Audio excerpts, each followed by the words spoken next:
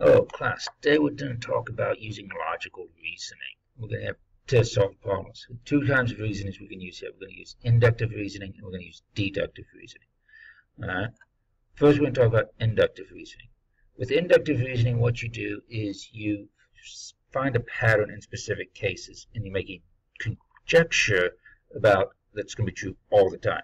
It happened this time, it happened this time, it's happened this time, so we're going to make a conjecture that's going to be true all the time.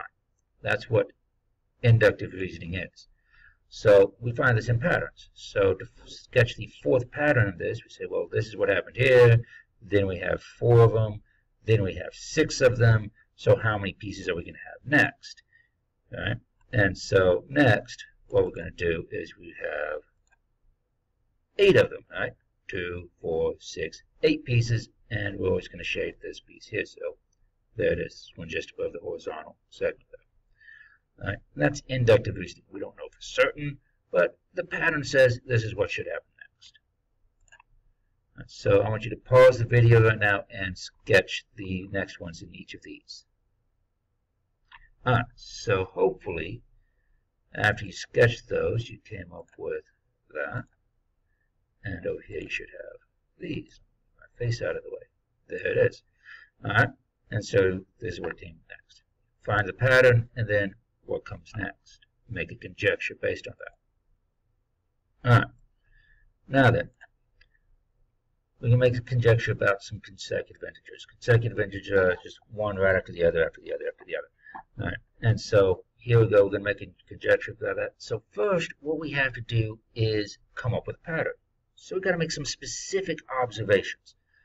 Alright, so we're going to just test it out. What happens with consecutive integers, the sum of any 3 consecutive integers?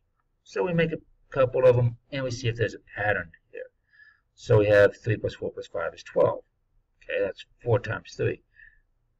Same with 11. 10, 11, 12. We get 11 times 3, that middle number. So we might make a conjecture that that is always going to be the case. The sum of any 3 consecutive integers will be 3 times that middle number, the second number. Now, then what we need to do is we need to test that. Can we find any way that this is not going to work? Can you find a counterexample? Well, generally, if we have patterns like this, a number that's going to screw it up, that would probably be a negative number. It might screw things up, right?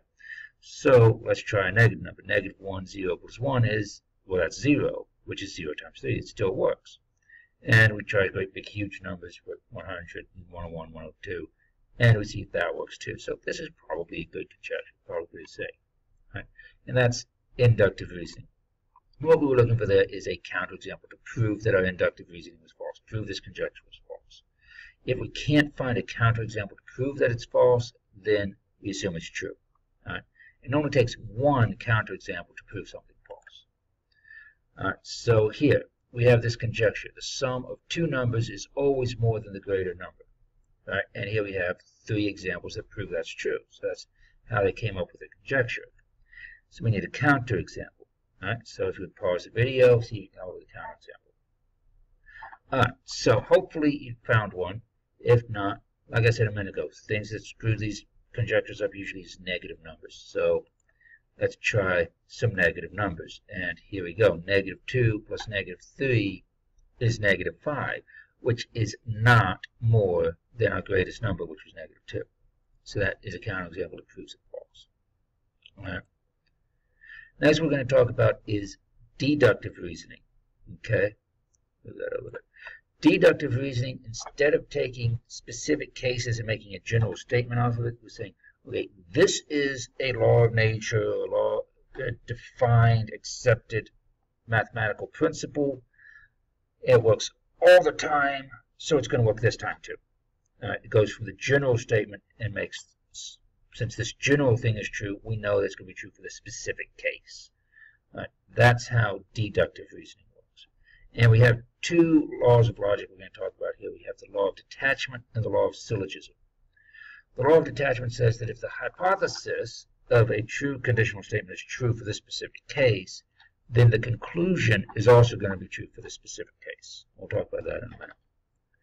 Law of syllogism, well, that says if hypothesis P, then conclusion Q. So if P, then Q is true, and if it's true that if Q then R is true, then we can say that if P then R.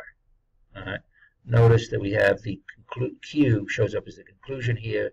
It's the hypothesis here. All right. And since it's the conclusion here and the hypothesis here, we can kind of cancel it out. Basically, saying it's a lot like the transitive property in mathematics and algebra. If A equals B and B equals C, then A equals C. It's a lot like that.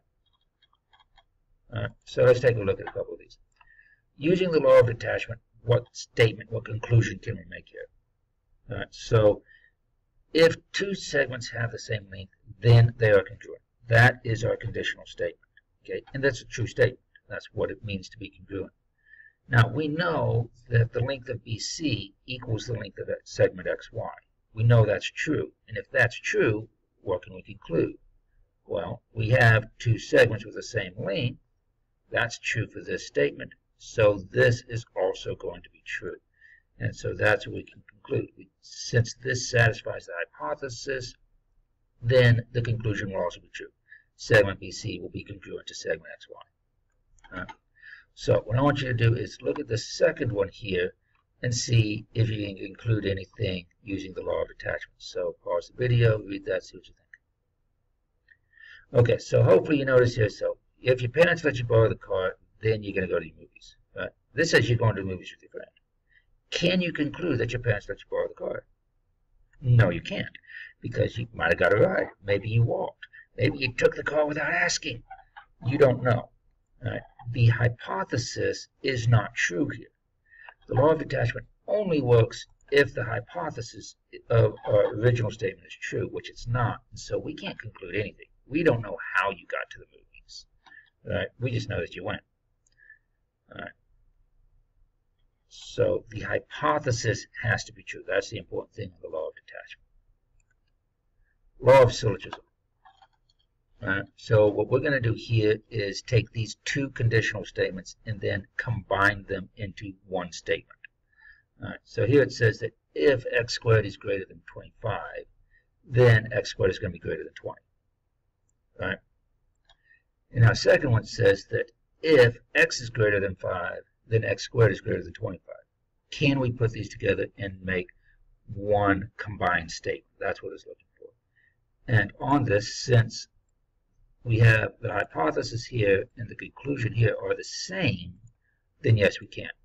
And we can put this together and say that if x is greater than 5, then x squared is greater than 20.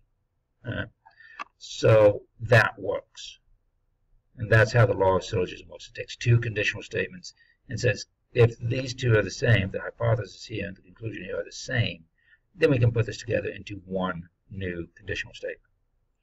So take a look at B. Pause the video, see if you can come up with a new statement for part B.